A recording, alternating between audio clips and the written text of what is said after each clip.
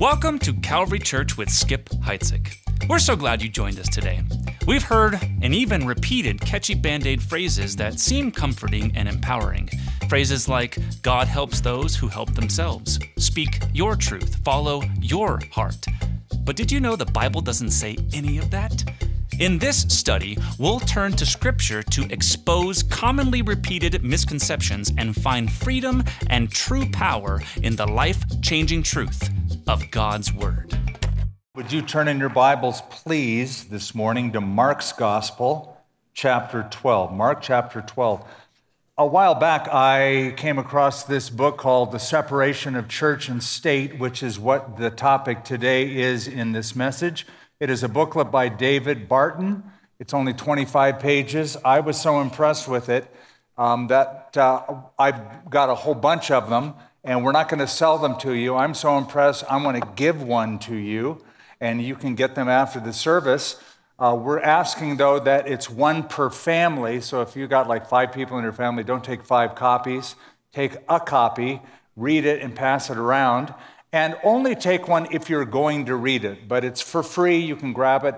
It will clear up the issue in more detail even than I'm going into today, the separation of church and state. The old saying, as Johnny mentioned, is never discuss politics or religion with polite company. I am going to violate both of those today, and for 2 reasons. Number one, because it's on your mind anyway. It's election season. People are asking, as believers, should we be involved? If so, how much should we be involved? And second, because there's probably no statement that is more controversial for a Christian in the United States of America than that little phrase, the separation of church and state. Now, most everyone has heard that statement. What I've discovered is most people who have heard that statement do not know the origin of the statement, nor do they really know what that statement originally meant. And because it is so misunderstood, the common thought is this, that people of faith should zip it and not get involved at all intersecting with the political world, that they should keep the cross, that is the church, and the flag, that is the state, totally separated. However, the people that use the phrase the most are not Christians who think the Bible says this. Most of them are unbelievers who think the Constitution says this. By the way, neither are true. This is not found in the Bible per se, nor is it found in the Constitution. I'll get to that in a moment. But most people think it is in the Constitution, that it is constitutionally prescribed as a mandate that religious people, people that have a faith voice, should stay out of the public life and just let secularists run the government.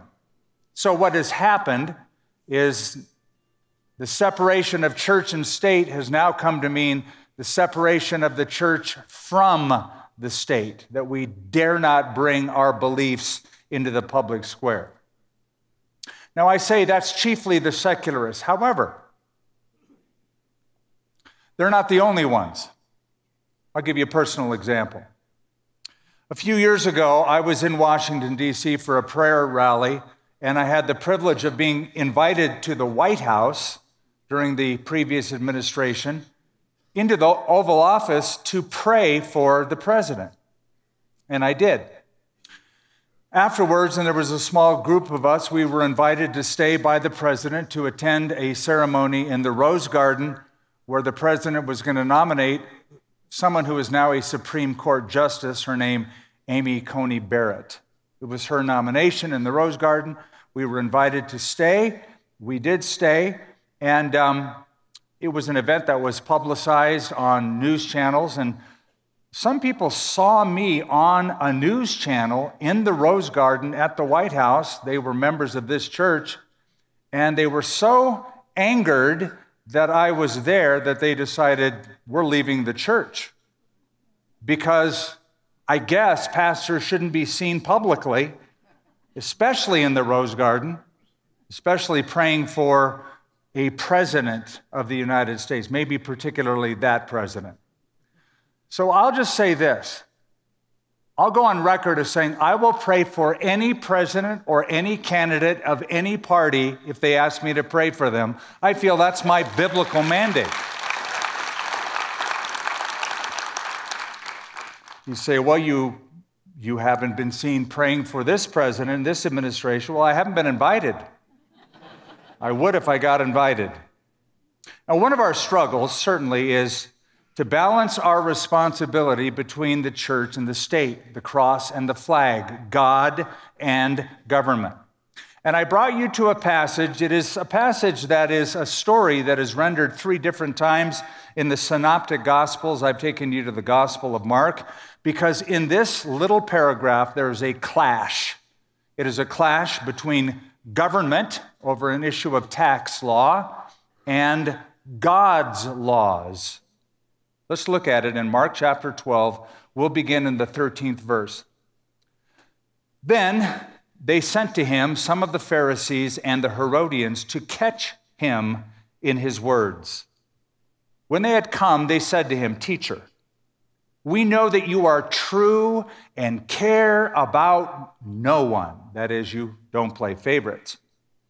"For you do not regard the person of men, but teach the way of God in truth. Is it lawful to pay taxes to Caesar or not? Shall we pay or shall we not pay?" But he, knowing their hypocrisy, said to them, "Why do you test me? Bring me a denarius that I may see it." So they brought it, and he said to them, "Whose image and inscription is this?" They said to him, "Caesar's." Jesus answered and said to them, "Render to Caesar the things that are Caesar's, and to God the things that are God's." And they marveled at him. Now, what I'd like to do this morning is give you 3 words. 3 words that I think describe the relationship between the church and the state, between God and government, between God's people and our responsibility to the government. And the words are simple: complexity, policy, and responsibility. First is the word complexity. The church has always had a complex relationship when it comes to the government and government issues. And that is because some governments are lenient, some governments are not. Some governments are very oppressive and harsh toward people of faith. Others are very open and very lenient. And one of the reasons we have a complex relationship when it comes to government is because we would say politics is antithetical to Christian values. If you think of it, in politics, you have an adversarial relationship between 2 opponents, vying for power, using propaganda to demonize the other opponent to win the race. And that creates a lot of tension. And we as Christians, we don't like that kind of tension. We're adverse to it. It makes us uncomfortable. In Christianity, we all meet together at the foot of the cross. We are to be peacemakers. We are to keep the unity of the Spirit in the bond of peace. Now, going back to our text, we notice in the first few verses of the paragraph that I read, it says, "They sent to him." They, we don't know who they are yet, sent to Jesus some of the Pharisees and the Herodians to catch him at his words. Well, let me tell you, they are the religious elite, those who are in positions of power in Judaism at Jerusalem. They being the Sanhedrin, the chief ruling body. They sent some of the Pharisees and Herodians to catch him in his words. This is a plot. It is a plot to trap Jesus, to turn people, hopefully, against him, to reverse his favorability ratings, which are soaring. And so what this does is it highlights the tension between these 2 groups that are mentioned. I'll tell you a little bit about them in a minute. But it shows you the tension between these two groups and the Roman government, which was a totalitarian regime at the time, and Jesus himself. Now, there's always been a tension, as I mentioned, between religious groups and governments. Religious people generally view government skeptically. But did you know that governments generally view religious people skeptically as well? Christians in the Roman Empire were certainly viewed skeptically because Christians were so different than the average Roman citizen. They would have their own private meetings. They would not worship the emperor, which was a law to do so.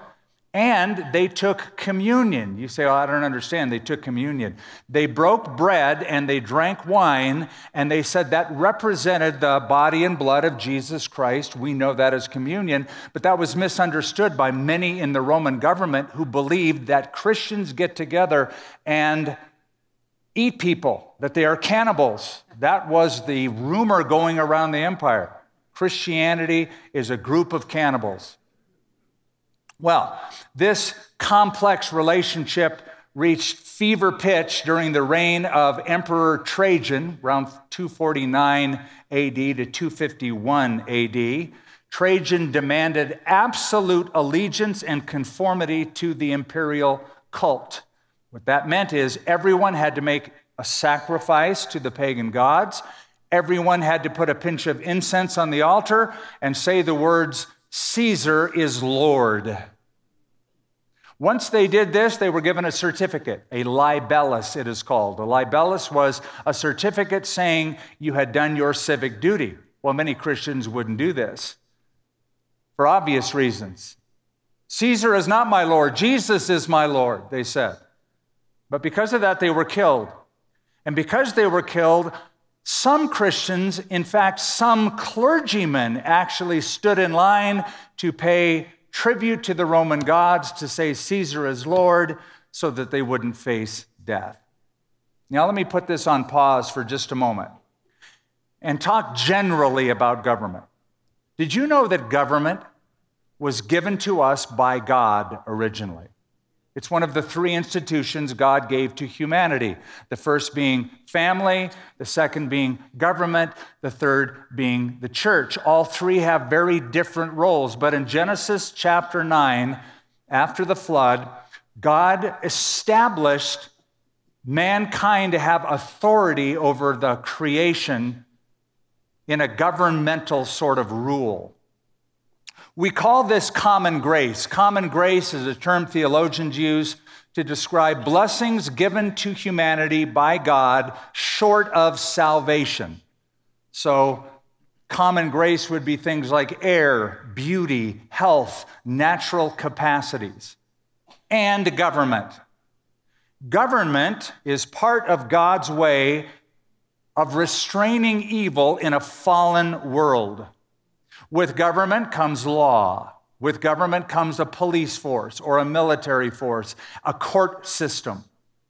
Now think of what your life would be like without any government at all. I know some of you are thinking, it sounds like heaven to me.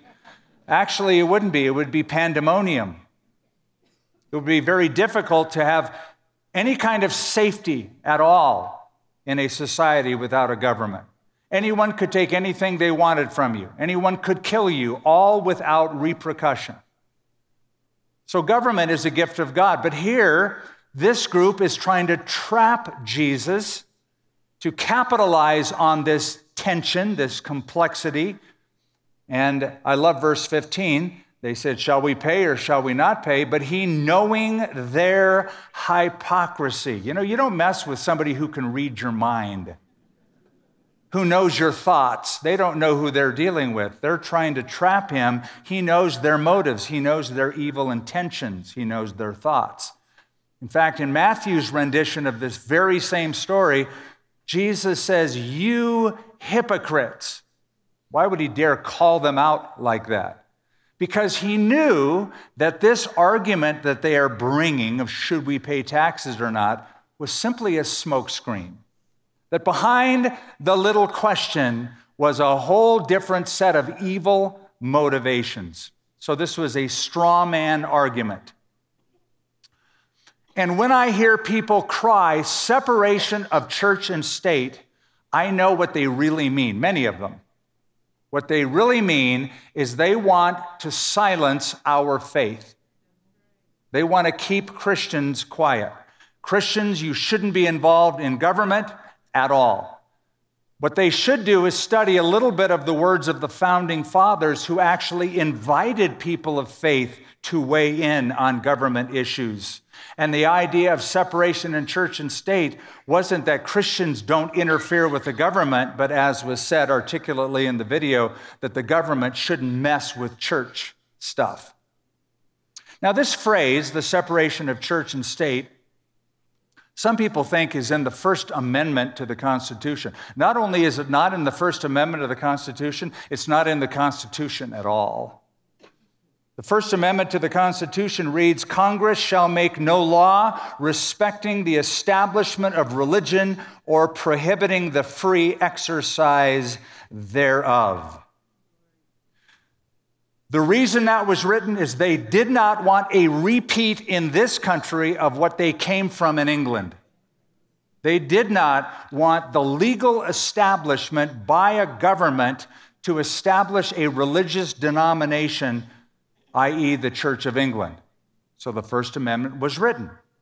You say, well, then how did this phrase, the separation of church and state, become such a big deal? Well, what happened is Thomas Jefferson, the newly elected president at the time, was sent a letter by a group of people, a group of Baptist leaders, the Danbury Baptists from Danbury, Connecticut, and they were worried about the First Amendment. They were worried about the Constitution. And what worried them is that because religious protection, religious freedom was written into law, i.e. the First Amendment, that they thought people are going to believe that religious freedom is because of man's gift to them rather than God's gift to them.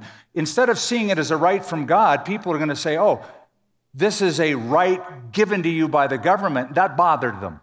So Thomas Jefferson, the newly elected president, wrote a letter to the Danbury Baptists. Here's a portion of that letter, and we'll put it on the screen so you can read along if you'd like. Quote, "Believing with you that religion is a matter which lies solely between man and his God, that he owes account to none other for his faith or his worship, that the legitimate powers of government reach actions only and not opinions, I contemplate with sovereign reverence that act of the whole American people which declared that their legislature should make no law respecting an establishment of religion or prohibiting the free exercise thereof, thus building a wall of separation between church and state." Notice, the wall of separation that Jefferson is mentioning is to keep government from interfering with expressions of faith. He didn't want the state to influence the church or to tell the church what to do. That's the wall of separation. Now, those who cry the loudest about separation of church and state were some of the very ones that violated that under COVID, saying, marijuana dispensaries, that's an essential business. Liquor stores, that's an essential business. Churches, not so essential. And they interfered with church business, violating the First Amendment. So I think we can all agree that when it comes to this issue, there is complexity. The second word is policy. Policy. Now in verse 13, there are two groups that are mentioned. Did you see them? Pharisees and Herodians. They represent two very different positions, two very different set of policies, even political policies. Let me tell you what they were. The Pharisees were strict Jews, as most of you know. They hated the Roman government because the Roman government subjected the Jews to them. The Jews were essentially a slave vassal nation to Rome. So the Pharisees hated them. They didn't hold political offices. However, they did hold great political influence because they were essentially a state-funded religion, like the Church of England. Then there's the Herodians, opposite spectrum, opposite end of the spectrum from the Pharisees. The Herodians were politically inclined Jews who believed in submitting to the Roman government through the reign of the Herod family, thus the name Herodians. They thought, we should just submit to Rome, do what they say, submit to the laws of the land for political expediency. Well, these two groups hated each other. So it's funny, really, that they're together. Like, let's get together on this. Because though they hated each other, they hated Jesus more. And that was their common bond, is their hatred for Christ. And so they get together. And they come up with this policy concern about taxes. Is it lawful to pay taxes to Caesar or not? Shall we pay, verse 15, or shall we not pay? Now, I've discovered nobody likes taxes. Is that an understatement? Do you enjoy paying taxes? You do it, but do you enjoy it? No, but you know that it's necessary. They pay for roads. In those days, they paid for aqueducts. They pay for military. They pay for police. And all sorts of services that we enjoy are from our tax dollars at work. But in funding Rome with their taxes, and the Pharisees knew this especially, they are funding their own oppression. They are paying with their funds money for Rome to oppress them. And so many of them refused to pay their taxes. And they knew it was a controversial policy issue, so they bring it to Jesus. Okay, Jesus, what do you say? Taxes or no taxes? No matter how he answers this, there's going to be problems. That is, if it's a yes or no answer, if it's a binary answer, it's going to be a problem. If Jesus were to say, yes, pay your taxes, well, that's going to anger the Pharisees, and they're going to call him a Roman sympathizer. If Jesus says, no, you shall not pay taxes, the Herodians are going to charge him with treason. And it's going to be a real problem. So it's a catch-22. It's a heads I win, tails you lose kind of a question. It's sort of like the question I was asked 4 years ago by many people. Should I get vaccinated? No matter how I answered that, I would be in trouble with somebody. So typically I would say, well, go home and pray about it and find out what God wants you to do. When it comes to involvement, you heard Johnny Moore in the video say that only half of Christians will vote. Actually, that comes from a George Barna poll that was done recently. He said voter involvement is at an all-time low. 1/2 of Christians say they will not vote. When asked why they won't vote, 68% will just simply say, well, I don't like politics. 57% will say it's because I dislike both presidential candidates. Me too. So, what do you do if you don't like either candidate? Here's what you do. Don't vote personality, vote policy. You're voting platform. We have two very different candidates for president, but they're not the only ones on the ballot. There are many other issues. But two completely different personalities, and I've discovered people say, well, I don't like his personality, or I don't like her personality. Listen, I'm not looking for a Messiah. I have one, thank you. I'm not looking for a savior. I have one. I'm not looking for a pastor-in-chief. I'm looking for a commander-in-chief. And when you go into the voting booth, you are not just voting for one person. Thousands of people are going to go to Washington and implement an agenda of some kind, policies of some kind. So that's why the second word is policy. Vote, not personality, vote policy. So we have two words, complexity, policy. I'll give you a third word for this, and that is responsibility. And that comes from the last two verses in the paragraph. They brought the coin, and Jesus said, whose image is on this? Whose mug is on this coin? And they said, it's Caesar's mug. Jesus answered and said to them, then render to Caesar the things that are Caesar's, and to God the things that are God's. Please notice that Jesus did not say, okay, here you have a coin that represents the government. Be disengaged completely and do nothing. He did not say that. He gave a command, and the positive command is to render.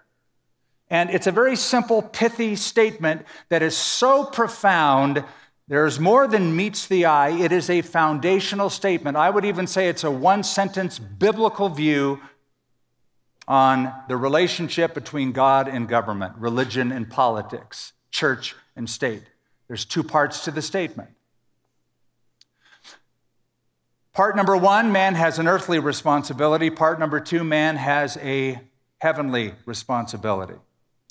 Look at the word render. If I were to ask you, what do you think the word render means? I wonder what you would tell me. Many of you would say it means give. Give to Caesar. That's how even some translations will say, give to Caesar. It's not what it means. It actually means give back. Give back. It implies debt, that you owe something. Give back to Caesar what belongs to Caesar. Give back to God what belongs to God. So, yes, in effect, it's right to pay taxes to Caesar because taxes belong to Caesar's domain. Give them back. But render to God what belongs to God. Caesar has right to collect taxes, certainly, but Caesar has no right to collect worship. Caesar has no right to regulate or demand worship. Only God is worthy of that high and lofty command. We give allegiance, total allegiance to him, and only God can regulate our worship. In that kind of separation is good. So, should Christians be involved in politics? Well, let me ask you a question if you're still wrestling with that. Should only atheists run this country? Should we let only secularists run this country? Should we just whatever happens, I'm not going to do anything, and then just submit to the laws of the land? I don't think that's a great tact, especially when you consider that 52 of the 55 founding fathers had some claim to being biblical Christians. And George Washington, our first president, even said, if anyone tries to keep religion and morality from public life, that man is not a patriot. And let me ask you this, America aside, do you know any people in the Bible who were involved in the political process? I can think of a few. Joseph comes to mind first, second in command in Egypt, eventually. I think of Daniel, Isaiah, Jeremiah, Nehemiah, Queen Esther in Persia. How about John the Baptist in the New Testament who spoke truth to power? It cost him his head, but he didn't back down. Listen, you are not loving your neighbor if you stay out of the process. You are not rendering to Caesar what belongs to Caesar if you stay out of the process. And some will just sort of resign and say, well, whoever gets in charge, I'm just going to submit to governing authorities. Yes, we should submit to governing authorities. Yes, I know Romans 13. But guess what? You live in America. You get to actually choose the governing authorities that you submit to. If you don't think politics affects the gospel, go to North Korea. If you don't think politics affects the gospel, go to Saudi Arabia. I've been there. If you don't think politics affects the gospel, go to Iran. I haven't been there, have no real desire right now to go. Or places like Nigeria, Afghanistan, Myanmar, Libya, Yemen, on and on. There is no First Baptist Church of Pyongyang. There is no Calvary Chapel of Riyadh, Saudi Arabia. There is no Presbyterian church in Tehran, Iran. You know why? Because politically they've been ruled out. And you will say, yeah, but we as Christians should just preach the gospel. Well, I agree with you, and I disagree with you. I agree with you, we should preach the gospel. But we shouldn't just preach the gospel. That's not a minimal thing. If you are indeed preaching the gospel faithfully on a daily basis, I applaud you, but If you don't get involved, soon you will lose the very ability to preach the gospel because that window is closing fast in the West. Let me take you to something that happened just this week in England. Second time I've heard about it happening in the last couple of years. I think more than what I have seen has happened. In England, Adam Smith Connor was arrested and convicted for a crime. Want to know what his crime was? He stood silently in front of an abortion clinic and bowed his head and prayed silently. He was arrested and convicted. What's his crime? A thought crime. You can now go to jail in England for thinking the wrong things. You don't think that kind of ideology is coming to this country? It's already here and it is growing. Then there are also judges on the ballot, not just candidates, but judges on the ballot. You should find out who they are and what they stand for and if you want to retain them or not. You don't think your vote matters for that? Shouldn't Christians care about people? Shouldn't Christians care about how they're treated by their government and how judges rule? Don't you think Christians should care about things that affect gender and marriage and how their children are being educated? We have a voice. We should use it. So in closing, in the few minutes I have, there are several different juxtapositions or relationships that the cross can have to the flag. And by the word cross, I mean the church, and by the word flag, I mean the state. Some people put the flag above the cross. The flag is more important than the cross. What matters most is my political party. That's Nazi Germany. In Nazi Germany, Christianity really was obliterated. The gospel became politics. There were pastors who even said, why should we worry about the miracles of Christ? Let me tell you about the miracles of Hitler's Germany. That's putting the flag above the cross. But then some will place the cross alone without the flag. That is, I will not get involved in anything going on in this world, nothing political whatsoever. The pietists tried that in Europe a few centuries ago. They wanted to completely disregard the secular world. In fact, there were European princes who paid pietist preachers to educate their congregations to stay out of the prince's business. Well, our founding fathers thought you should be involved in the prince's business. Then, number 3, some will pit the cross against the flag. That is, whatever the government says, I'm going to be against, because the government's always wrong and always godless. Now listen, there is a place for that. There was a place for that, for example, with Dietrich Bonhoeffer in Nazi Germany, who believed we cannot go along with the government or its policies, we have to oppose the state. And there may come a time when we do that. Number 4, some people put the cross with the flag. Now you say, well, that sounds pretty good, but what I mean by this is these are genuine Christians, but they also identify as much with their political party as they do with Christ. And sometimes the issues get blurred. And they combine Christianity and a political agenda and they shove it hard. I think number 5 is the best recourse, and that is the cross above the flag. Certainly the flag is there, but the cross is first. The gospel is always first. The answer is Christ, not a politician. There are problems in this country that no elected official can ever solve. Only a spiritual revival can solve.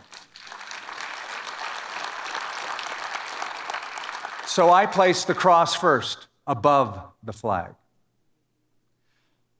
But though I don't think that America is the answer for the world, I do believe America is worth preserving. And I'll tell you principally why. I've traveled the world and I've met missionaries and I ask about their support. And 99% of the time it's from American Christians.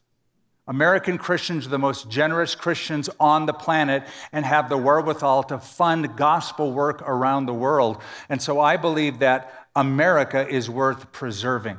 I'm grieved when people trash our country. I'm grieved when people burn our flags and say disparaging things against our country.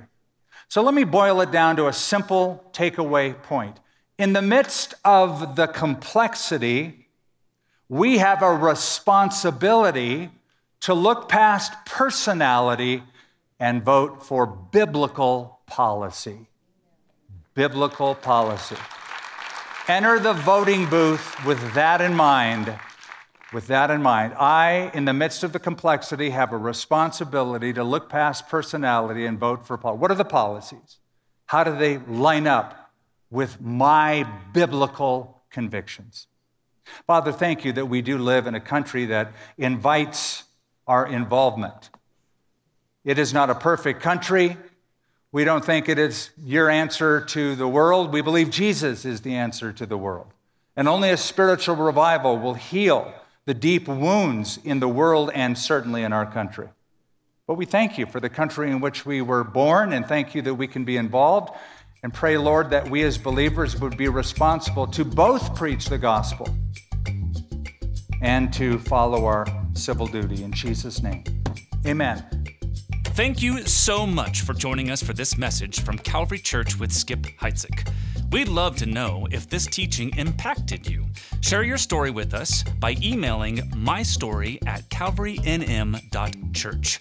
And if you'd like to support this Bible teaching ministry with a financial gift, visit calvarynm.church/give.